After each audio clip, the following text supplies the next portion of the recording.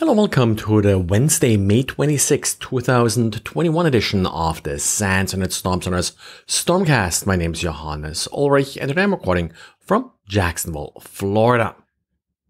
Today's diary actually was made possible by a reader, Earl, who discovered some interesting domains within an IP address block 95.181.152/24 that is hosted by MSK Hosting, a hosting company out of St. Petersburg.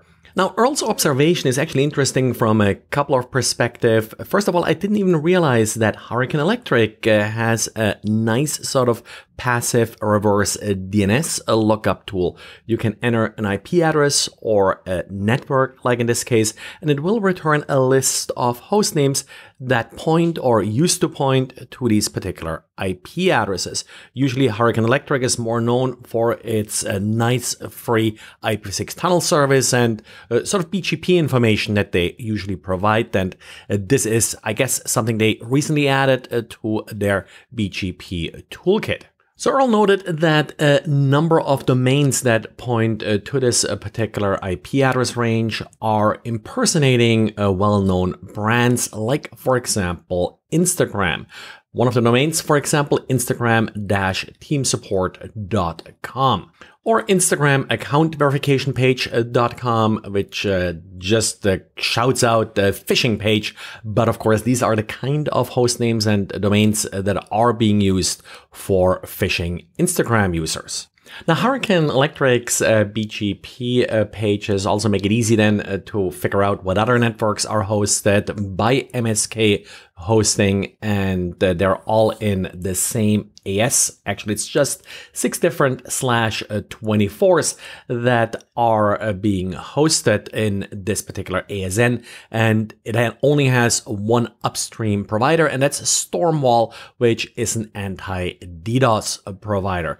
Of course, malicious pages like this often do seek the protection of anti-DDoS providers because, well, after all, there is no honor between thieves, and sometimes you have denial of service attacks happening between different criminal organizations. And for example, also Cloudflare is often cited as a company that's often used by criminals to hide behind.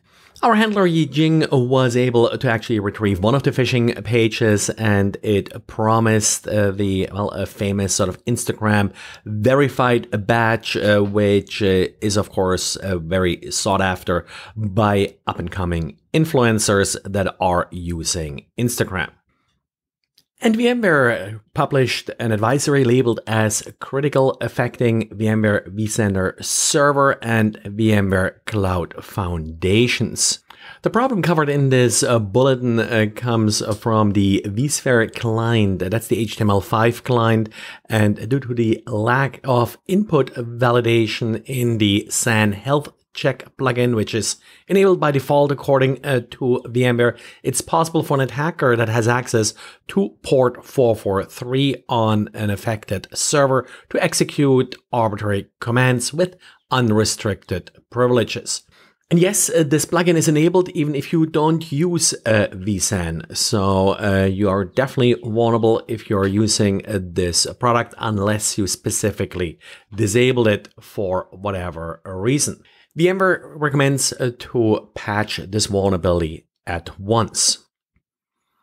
And Cisco's Thales research team did release a blog post with details regarding 3 different vulnerabilities in Trend Micro's home network security station. This is actually a security product supposed to protect your home network, but sadly it not only suffers from the good old hard-coded credentials that would allow an attacker to create files, change permission on files, and upload arbitrary data, it also contains 2 elevation of privilege vulnerabilities that could allow an attacker to then elevate permissions on the targeted device.